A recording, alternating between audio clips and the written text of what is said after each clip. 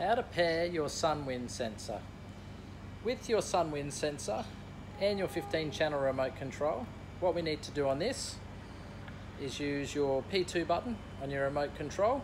We'll press that twice, then we'll press the P2 button on your wind sensor. So we'll do that now. We'll press the P2,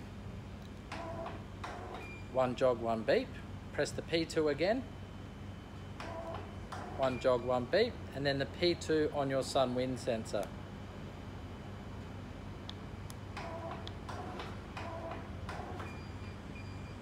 Two jogs, three beeps.